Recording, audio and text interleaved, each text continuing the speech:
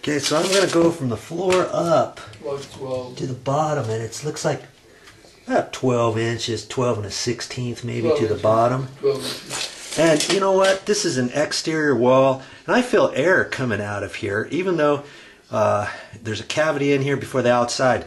So if you want, for energy efficiency, on all your exterior walls, you get these little foam plates on the back, and then you punch out what you need for either a light switch or this, or you can get the plug ones or a light switch one, and then you put that foam over that and it covers that up.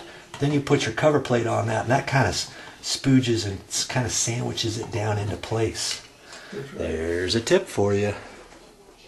12 inches at the bottom.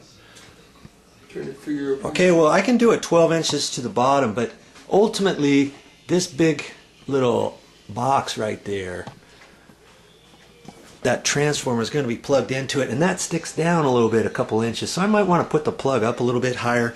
I mean, it's not that big of a deal. If somebody's standing back, they might see it underneath there, but you know, more times than not, somebody's got a chair. You've got a chair right here or something, and you don't really see that. But because we haven't installed it yet, could you go up higher? Yeah, you can go up a little higher. You don't necessarily have to match an existing electrical duplex outlet, because this is kind of a standalone one, so we'll make up our own mind.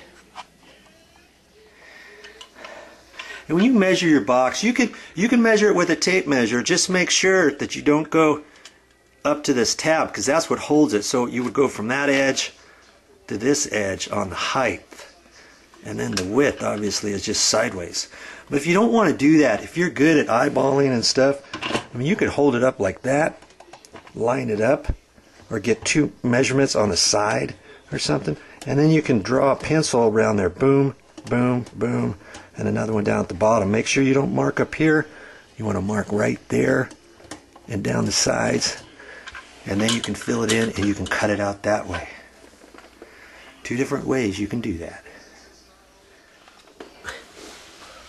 Now before I cut it in, I'm just doing it like this to see where the stud is. I don't have a stud finder with me, and you can use a stud finder too. But I know the stud is right there. I don't want to get too close to that edge when I put this up, okay? So what I'm going to do is I'm going to just make a little inspection hole up there, and I'll use a wire and probe in there just a little bit before I cut my hole.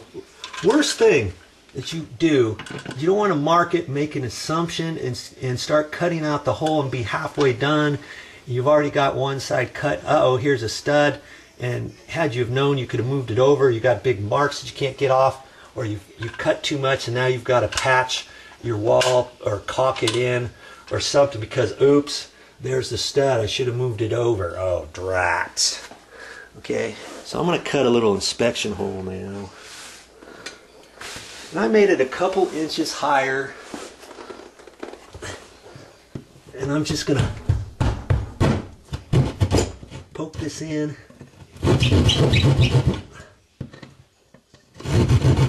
I'm going to pray that there's no stud right over here, and I don't think there is.